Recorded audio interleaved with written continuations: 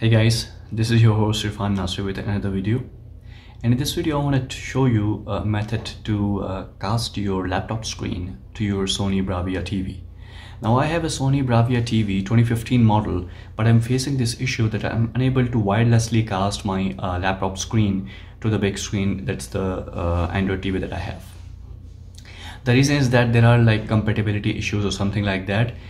I'm facing those issues, and if you are one of those guys who are facing this issue, this video is right for you, and I'll show you how you can fix this issue, like half of the issue, not full. So let's get right into it. So you can fix this issue by going into the Google Chrome application on your Windows 11 and then going into the right topmost corner and clicking on the cast option. Now remember that your laptop and your TV should be connected to the same Wi-Fi network in order for this to work. You click on cast and you can see that it has shown my TV here, Bravia 2015. I'll click on it, and now you can see in the TV that it has casted my laptop screen to the big TV. Now this is the sad part is that you can only use Chrome applications on the big screen, as you can see, as like only the websites you can use. So you can only browse the internet through this method. Now, this is the Twitter application or X application, you can see. So this is how you can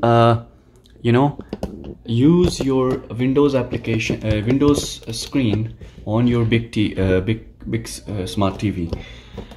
Windows actually has a built-in cast option that you can use in order to pair your screen to the big TV by going into the cast and clicking on the available display. I mean, it shows you the display, the TV you have, but in my case it won't work. I've been trying to open screen mirroring application and all that kind of stuff, but it won't work. So the method that works is this one, the cast thing that you can do in order to cast your screen to the big TV. Another method to cast it is by using an HDMI cable, but that requires a wire to be connected to both TV and the laptop. So therefore this method is simple method you can use. So that's pretty much it, and I'll see you guys in the next one. Peace out.